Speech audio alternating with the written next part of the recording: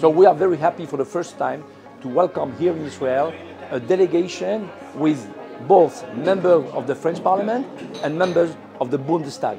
It was a dream that we had with our colleague in Berlin to have this delegation, because more and more we have to learn how to work together to be more effective and to achieve some of our more important goals in Europe. This joint delegation coming from Germany and France, the two European powerhouses, brings together leaders from two countries that share challenges, but that also have something to offer here in Israel. So they learn how Israel deals with climate change, about technology solutions, and they share their own experiences about regulation and how we do it in France and in Germany. So I think working together, Germany, France and Israel, against climate change is something we should do, and ELNET can offer the platform to enable the three countries to work together.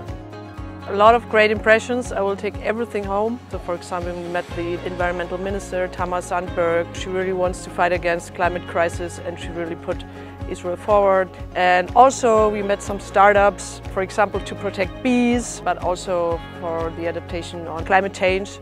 So a lot of impressions, very, very fruitful journey for me. Le dérèglement climatique touche malheureusement l'ensemble de la planète.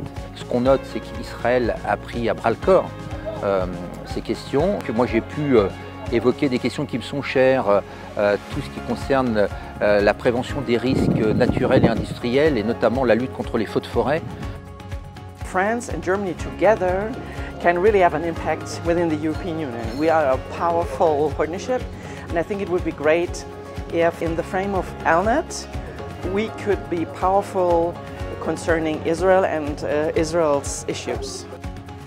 Alors moi je trouve que ELNET est dans un rôle de diplomatie parlementaire qui est très important, et moi je salue vraiment ces initiatives, ces déplacements, ces partenariats à la fois entre les délégations françaises et en Israël, mais aussi avec ce nouveau partenariat avec d'autres délégations étrangères, et notamment aujourd'hui l'Allemagne. Je pense que c'est vraiment ça aussi la vision diplomatique de la diplomatie parlementaire que nous souhaitons, à l'échelle européenne bien sûr, mais aussi plus largement à travers le monde, et donc je remercie ELNET pour ce travail.